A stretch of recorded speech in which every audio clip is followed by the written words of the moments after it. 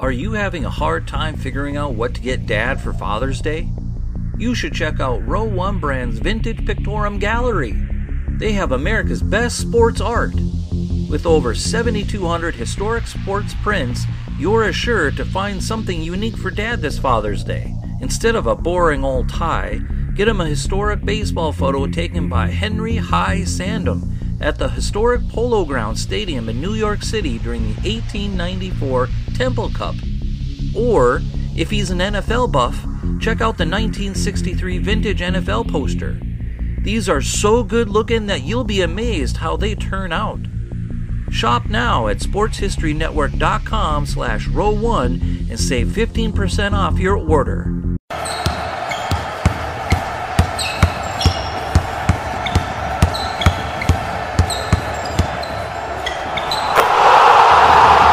This is Basketball History 101 with Rick Loayza. Welcome back to Basketball History 101, part of the Sports History Network. I am your host, Rick Loayza, and this is the podcast where we bring to life some of the forgotten stories from basketball history. But before we get started, I want to share a few words about a new advertiser here at Basketball History 101 and the Sports History Network. If you're listening to this podcast, you're probably a sports history fan. And if you're into sports history, you need to check out newspapers.com. At newspapers.com, you can get access to over 640 million pages worth of news from the US, Canada, England, Scotland, Ireland, and more, dating all the way back to 1798 and up till yesterday. I recently checked it out and it has got everything. If you want to do some research on a moment in history, whether it's sports, politics, business, whatever, they will have what you need. Get a free 1-week subscription to newspapers.com by visiting sportshistorynetwork.com/newspapers. And with a paid subscription, you will also be helping to support the production of this and other Sports History Network shows. That's sportshistorynetwork.com/newspapers. So let's get into today's story. We're going to talk about someone who had a very short NBA career. In fact, if he were just a regular player, he would fall into that category with hundreds of other players who stuck around in the NBA just long enough to have a cup of coffee and his career was already over. So why are we even talking about this guy? Well, it's because after just 1 year after leaving the NBA, he was playing Major League Baseball. And then after that, he was the lead in one of the biggest TV shows of all time. His name was Chuck Connors, and he is most famous for his TV character Lucas McCain, better known as the Rifleman. But let me take you back to the beginning of the story. He was born on April 10th, 1921 in Brooklyn, New York as Kevin Joseph Connors. Chuck was a nickname that he picked up in college, but I'll get to that part of the story in a moment. He was born to parents of Irish descent who emigrated to the United States from Eastern Canada. His father, Alan, worked as a longshoreman, and both of his parents eventually gained their American citizenship and raised young Kevin as a Catholic. He even served as an altar boy at the Basilica of Our Lady of Perpetual Help in Brooklyn. Even as a child, he showed himself to be a good athlete. He was always a little faster than the other kids, and his athletic skills just seemed to come more naturally to him than to other boys. And like any boy who grew up in Brooklyn in the 1930s, he was a huge fan of the Brooklyn Dodgers baseball team. If he couldn't get to see a game in person, then he would sit next to the radio listening to the play-by-play of the game. The Dodgers were his first love. As he grew up into his teenage years, he became a local star in both baseball and basketball. He had a number of athletic scholarships to choose from. He decided that he wanted to attend Seton Hall University just across the Hudson River in nearby New Jersey on a baseball scholarship. There, he could play for both the basketball team and the baseball team, and he was a standout in both sports. So essentially, the basketball team got him for free since the scholarship was being paid by the baseball team. And that is where he picked up his lifelong nickname. At first base, he was known for often saying, "Chuck it to me." He said it so often that his teammates started to call him Chuck. He liked it, and the name stuck. But after just 2 years at Seton Hall, he had offers to play professional baseball in the minor league level, and he took one of those offers. He joined the New York Yankees organization as a first baseman. His time playing minor league baseball was relatively non-eventful, But after just 1 year of baseball at the professional level, he enlisted in the U.S. Army as the United States was entering World War II. He served as a tank warfare instructor at Fort Campbell in Kentucky, and he also taught tank warfare at West Point, New York, which is home to the United States Military Academy. He distinguished himself as an instructor and earned the rank of sergeant. And after the Allied forces won the war, things began to wind down in the United States military, and many servicemen began to return to their old lives, including Chuck Connors. And this is actually a great place to take a break. We will be right back with Chuck Connors' return to professional sports.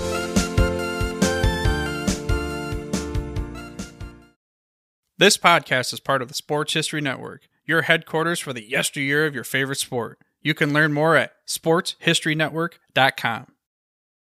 Welcome back to the show, and let's get back to Chuck Connors and his return to professional sports. It was now 1945. The war was over, and Chuck needed to do something to pay the bills.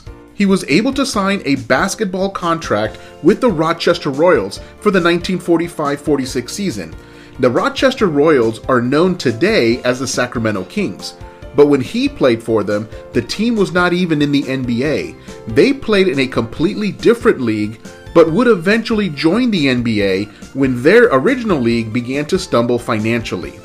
But there was talk of a new basketball league getting formed, and there was interest to have him join that new league. At the height of 6'6" or 198 centimeters, he had plenty of height to compete at the top level of basketball. And that's how Chuck Connors became one of the original players in the NBA's inaugural season of 1946-47.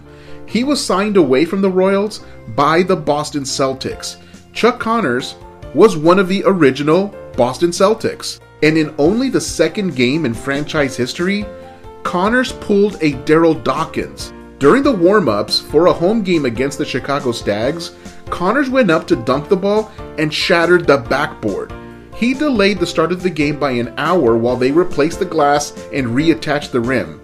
It was only the first week of this new league, and he just became its most famous player. By the way, they lost that game to the Stags by a score of 57-55, but his fame as a basketball player wouldn't last very long. As a member of the Celtics, he averaged 4.6 points per game, appearing in 49 games that season.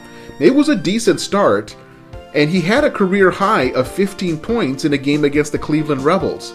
However, during his second season, his average dropped to just 3 points per game, and he only appeared in 4 games before getting cut by the team. And just like that, his basketball career was finished. For many, the dream of playing in the NBA is so engulfing that to lose your spot in the league can be extremely devastating. However, Chuck was an overall athlete, and he had other options. So he returned to baseball and joined the Brooklyn Dodgers organization, the team that he dreamed of playing for as a kid. But he wouldn't join the big club right away. He had to continue developing with the minor league club in Montreal. They were called the Montreal Royals. And there, he continued to develop as a first baseman during the 1947 and 1948 seasons. And he finally got the call-up to play for the big club, the Brooklyn Dodgers. He joined them for the 1949 season, but he only played a single game for the Dodgers. He had one at-bat and was thrown out at first base. He never even took the field for the Dodgers. His one plate appearance was the entirety of his time with the Brooklyn Dodgers. He was then sent back to Montreal to continue developing. And with little prospect of getting back to the major league level, he asked the Dodgers to sell his contract to the Chicago Cubs, where he thought he might have a better chance to play at the top level. The Cubs bought his contract and assigned him to their minor league farm club, the Los Angeles Angels. Now, this is not to be confused with the current Los Angeles Angels of Anaheim. They are just different clubs that happen to share the same name. But what Chuck Connors didn't know is that his big break would come from playing baseball in Southern California. He was tall and handsome and had a very outgoing personality. At the time, no Major League Baseball team existed in California yet. So this minor league club was the only baseball in town, and it was common to see celebrities at these games. so he began to cross paths with Hollywood people that thought he would be great on film or television. The idea was very intriguing, but he still had a contract to play baseball. But the relationships that he developed in the film industry would serve him well just a couple of years later. For the 1951 season, he made it back to the major leagues and became the Chicago Cubs' starting third baseman for 66 games. He had a total of 201 at-bats with a batting average of .239 and an on-base percentage of .282 with 2 home runs. But after that season, he realized that he would have much more fun in Hollywood than in the majors. He packed up and moved back to Southern California, and within just a few weeks of arriving, he landed his first movie role. He played the minor role of police captain in a movie called Pat and Mike. It was a picture that starred Spencer Tracy as Mike and Katharine Hepburn as Pat, short for Patricia. The premise of the movie was that Pat, being played by Hepburn, was a sports superstar, but she always played poorly when her fiancé was in the stands. And that's where Mike comes in, played by Spencer Tracy. His character was the agent who took it upon himself to make sure that Pat's fiancé never came anywhere near her matches. The movie also featured the real-life Babe Dietrichson, one of the greatest athletes of all time. It also starred a very young Charles Bronson, Jim Backus, who was later famous for playing Mr. Howell on Gilligan's Island, and Carl Switzer, who played Alfalfa on The Little Rascals. From there, Chuck Connors continued to get small parts in movies and TV shows. He appeared in an episode of Superman and Gunsmoke. And it was that appearance on Gunsmoke that convinced producers that Connors would be great in a Western. So when the show The Rifleman was being developed, he was the guy they wanted for the lead, and this was his most famous role. On The Rifleman, he played widower Lucas McCain, who ran a cattle ranch in New Mexico with his son Mark by his side. He would often help the local sheriff keep the town clean of robbers and other bad elements. And he always had his trusty rifle with him. It was a modified rapid-fire Winchester rifle, and his character of McBain was a total deadshot when it came to that rifle. For 168 episodes over 5 years, he handled that rifle like no one else, and in the process became one of the most recognizable faces in America. Even after the show ended, he still performed in mostly westerns, but he also did a few detective shows. Basically, being a person in authority and who could handle himself with a weapon became his bread and butter. And at this point, you might be asking yourself, wasn't there another player in the NBA called the Rifleman? And yes, there was. His name was Chuck Person. He mostly played in the 90s. And his mother was a huge fan of The Rifleman. She just loved that show. So when she had her first child, she named him Chuck Connors Person, after Chuck Connors. And just by coincidence, Chuck Person grew up to become one of the NBA's first three-point specialists. He was deadly from the outside. So, because he was so good at shooting from distance, and given his name, it was natural that he also bear the nickname of the Rifleman. Now, back to Chuck Connors. He would continue to act regularly until shortly before his death in 1992 at the age of 71. Of course, most people remember him for his TV show and for his acting in general. After all, he did spend 40 years as an actor. But the reason we talk about him on this episode is to remind everyone that he also played for the Celtics, and he was one of the players who helped get the league started in its very first season. While his contribution was small, it was a contribution nonetheless. If it were not for Chuck Connors and all of the other 100 or so players from that first season, who knows if he would even still have an NBA today. And if you get a chance, try and go catch an old episode of The Rifleman. I watched several episodes for my research, and I'm going to go back and watch some more. It's a good show, and you can probably find it streaming somewhere. As I was preparing this story, the thing that stuck out to me was the idea that for most people, the opportunity to be a professional athlete would be the pinnacle of anyone's career. But not for Connors. In his case, playing both professional basketball and professional baseball was just a detour on the way to something even bigger. His career as an athlete became a side note in his life. Now, like Forrest Gump once said, life is like a box of chocolates. You never know what you're going to get. And that pretty much encapsulates Chuck Connors' life. He had no idea he would be an actor someday. It just kind of happened, and he was really good at it. So that wraps things up for today's story on Chuck Connors. Join us next week when I share the history of the blocked shot and how it developed into a potent defensive weapon. That's next time on Basketball History 101, part of the Sports History Network, the headquarters of Sports Yesteryear. Go to sportshistorynetwork.com to find out more about this and other sports history podcasts. If you like what you hear, please hit that subscribe button wherever you get your podcasts. Also, go ahead and give us a rating and a review, and that will help others to find this podcast more easily. And check out our Facebook page. It's called Basketball History 101 Podcast. There you will find shorter historical posts, as well as comments and discussion starters on today's game. I'll also announce there when new episodes come out.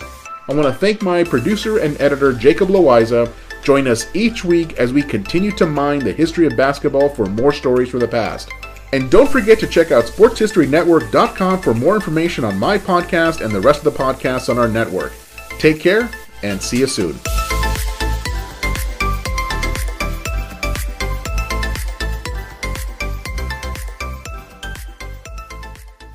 We here at the Sports History Network proudly partner with 26 podcasts, all revolving around the history of sports. But did you know that many of our hosts were sports history authors way before they started their shows? It's true. We've got Joe Ziemba, host of When Football Was Football, Joe Zagurski, host of Pro Football in the 1970s, Mark Morthier, host of Yesterday's Sports, Tommy Phillips, host of Lombardi Memories, and Scott Adamson, co-host of From the 55-Yard Line. All these authors have many books for you to choose from. To check them out, go to our website at sportshistorynetwork.com/sportshistorybooks. Pick up your copy today. Soundtrack provided by Kevin MacLeod of filmmusic.io.